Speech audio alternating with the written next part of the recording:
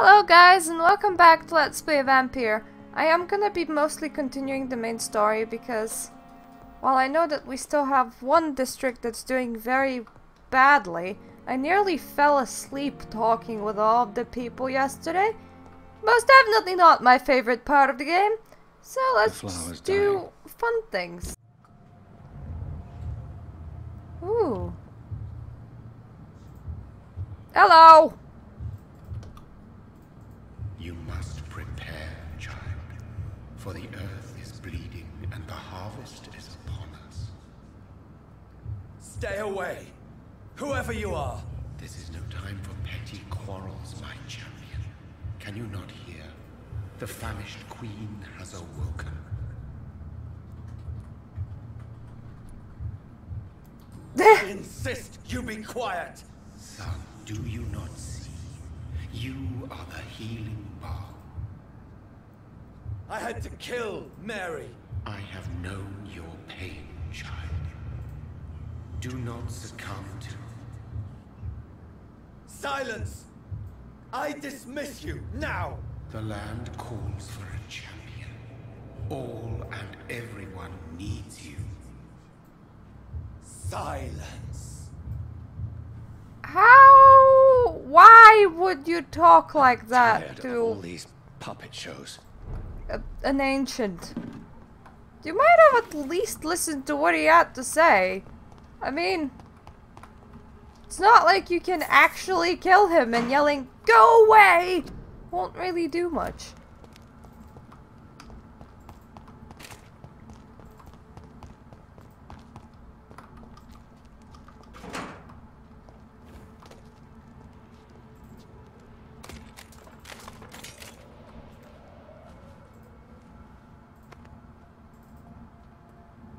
They want war. I'll show them war. Whatever this poor woman did, nobody deserves this kind of punishment. That looked like the dude that attacked me previously.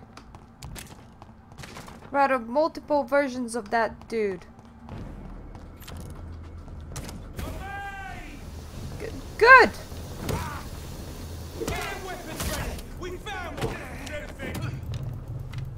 Wait, is that DSP face? I need glasses.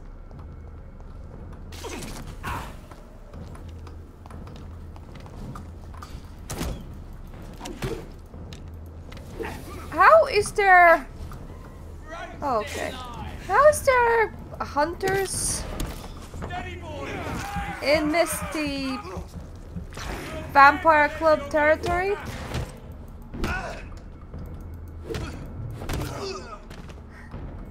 Oh god. You okay over there, buddy?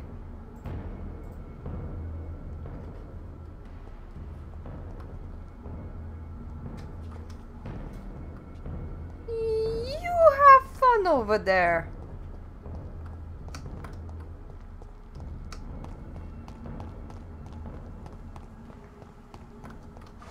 I don't think... So this is where she lives. What a splendid house. I don't think that guy was even hunting me. He looked like a civilian.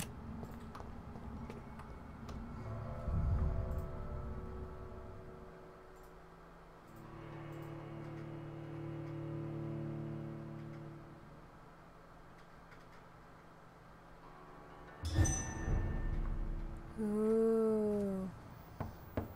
Well, I would hope that the district is stable. I mean, who is there to fall ill? Reid, welcome. How are you? As good as one can be, considering the circumstances. Yes.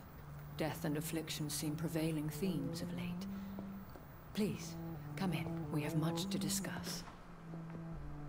Hello, lady. I buried my sister twice. I hope I haven't disturbed you. Not at all. Actually, I was counting on you visiting me tonight. How strange, this painting. Beautiful, melancholic, yet with a haunting dignity. Indeed. A long time ago, a friend asked me to paint this for him. But I kept it in the end. I did not know you were a painter, my lady. There are many things you do not know about me, young Ekon. Why did you sound so angry? Mouse, thank you. Please, call me Jonathan. Please excuse my behavior, Jonathan. I tend to tease my friends when uneasy. What is bothering you, my lady? Your letter was quite alarming. We will talk about this in a few minutes. For now, I would like you to tell me about yourself. How have you been since we last met, my friend?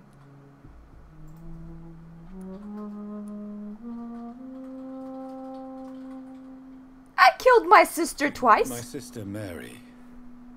She was made a vampire in the same way I was. She was the one killing all those people everywhere I went. Vengeance is a powerful force for those betrayed. Made vampire through careless error. Victims by surprise.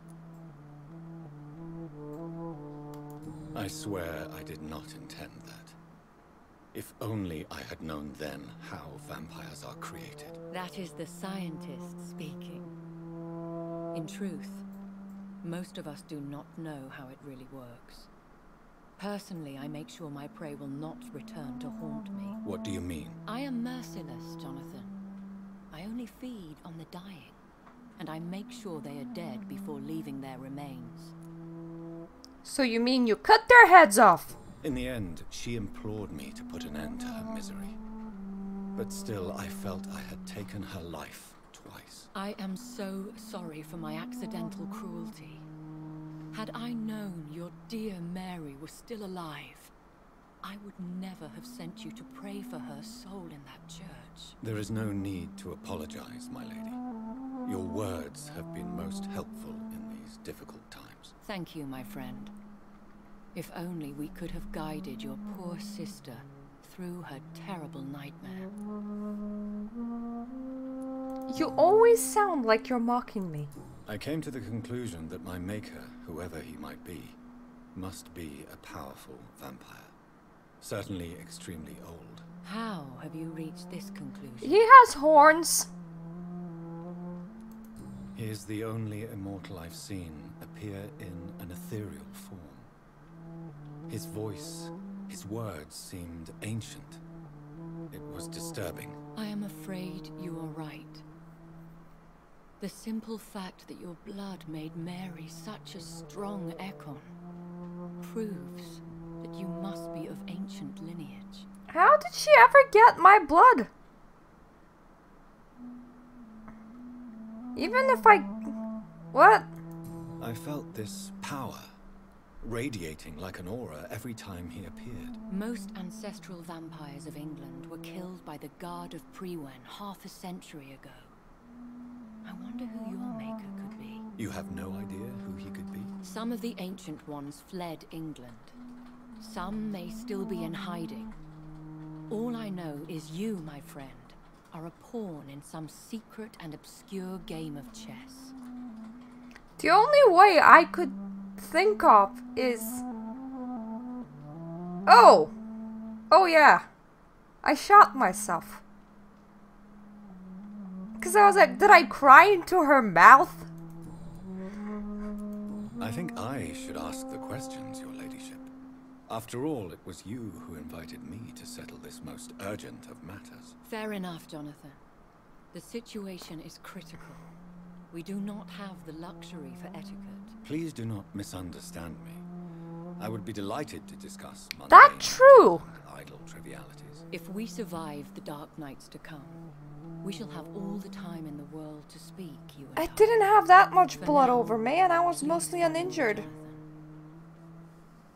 So did I cry into her mouth? I must say, your house is exquisite. One of the advantages of living forever is having the time to be selective with one's furnishings. I took the liberty of having tea served. You can still drink tea. Can't keep it down, but I do so enjoy the aroma. Let us toast to make-believe, and of course to your health, Jonathan. And to yours, my lady.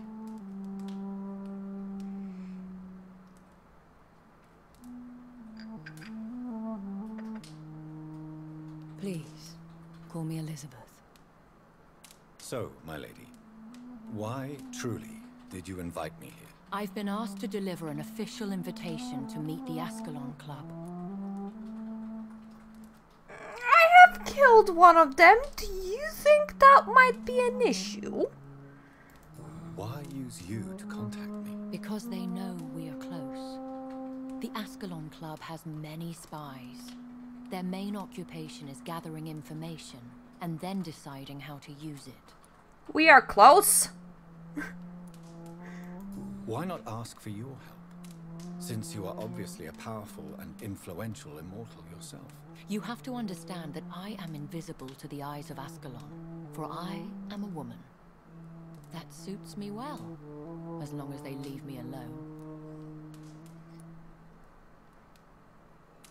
I do not see how that should matter in vampirism. Have they threatened you in any way? Not at all. Their message surprised me at first, but it is only logical, considering the critical situation in London. Who are they?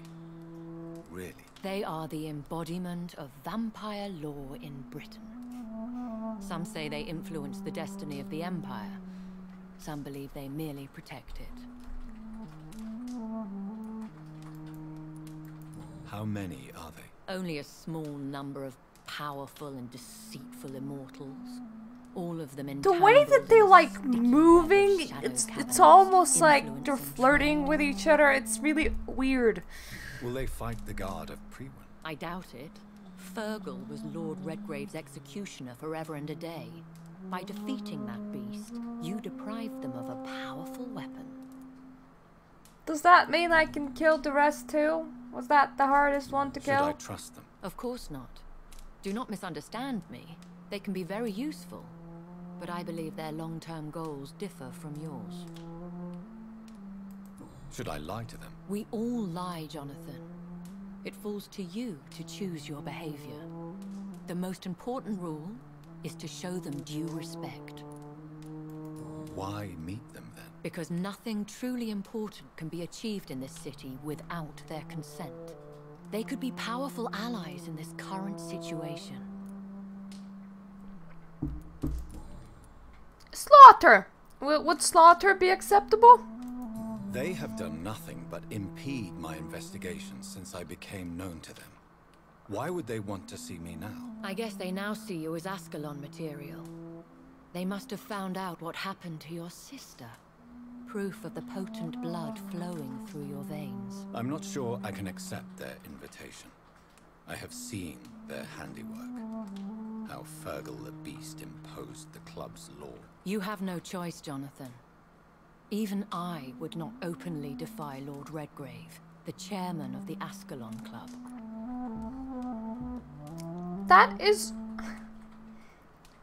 That's almost like a pirate name. Like, you know, Redbeard, this guy's like, I'm Redgrave. What can you tell me about Lord Redgrave? Who is he? Lord Redgrave is the founder and chairman of the Ascalon Club. Most mortals know him as the Earl of Bristol. He is rich and extremely influential. Have you met him? Only on rare occasions, for he never goes outside the club. And women are not awarded membership, even immortals. How old is he? How long has he been a vampire? Lord Redgrave claims to be the progeny of William Marshall, the most valiant knight who ever lived. If that is true, he could be very old. When they say very old, it almost sounds like they mean he's like 500. And I'm pretty sure that mooseman is a bit older than 500. Is his reach? The Ascalon Club may be the most influential secret society in England.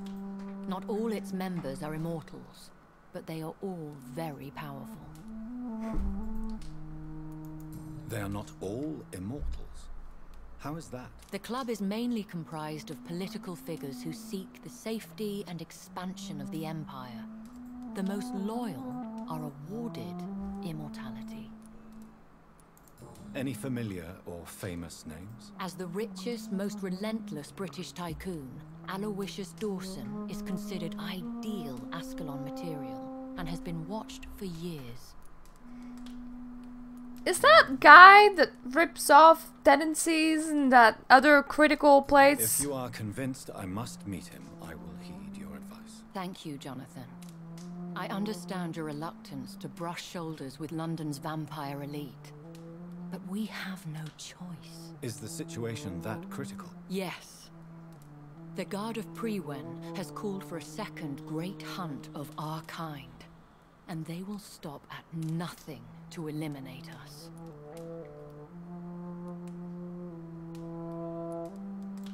Will the Guard of Prewen and the Ascalon Club fight each other? I doubt it. If Prewen really launched a great hunt, I think most of the Ekons I know would flee the country to escape the bloodbath. I think I saw them kill an Ekon on the way to your house. They seem to have a list with names. To launch another great hunt, they must have collected intelligence on vampire identities and whereabouts. They are a resourceful lot. Should we fight back? I will not be hunted down like an animal again. I admire your courage, Jonathan. But the best way to fight them is to put an end to the epidemic.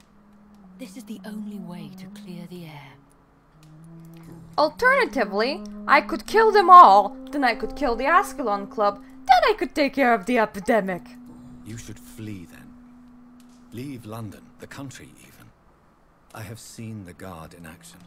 They are merciless. Your concern warms my heart, Jonathan. But fear not. If the situation gets too dangerous, I shall retreat to my secret Scottish manor. I could hide you in my luggage, if you wish. I shall keep it in mind, but I have much to do here. There is a question I must ask you. Could Lord Redgrave be my maker? I can answer that, If no. Lord Redgrave had made you his progeny, he would not have seemed so surprised when you demonstrated the strength of your lineage.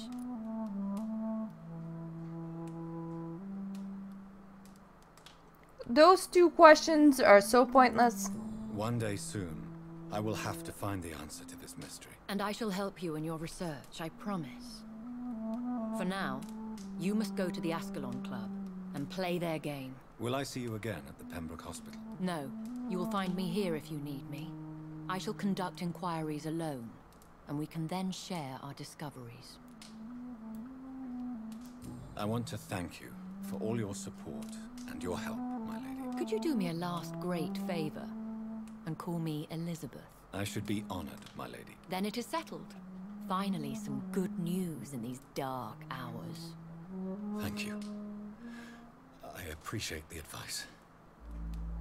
I I had best prepare myself to meet this Lord Redgrave. have yet to call you, Elizabeth, despite you asking me to do so twice. So to speak. Something tells me you're not very keen on the man. Don't get me wrong.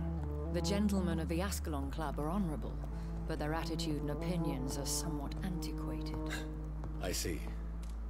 As long as they deny access to female applicants, I will leave them to their antediluvian considerations as to the natural order of things.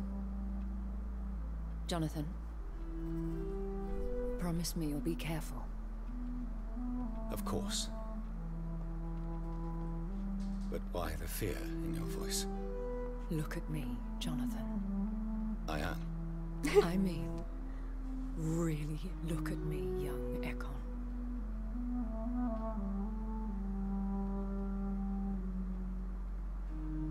We may be deceptive by nature, but this heart of mine has always told the truth.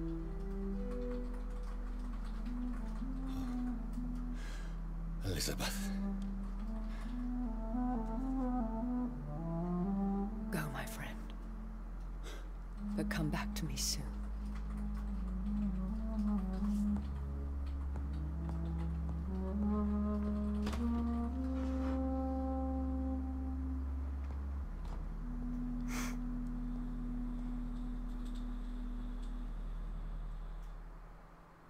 She seems sour that she's not part of the boys' club. And also, if Jonathan really wants to know who his maker is, why when he came back to him as an apparition did he go, "Silence! Go away! Go away! Silence!" So, time to visit the Ascalon Club.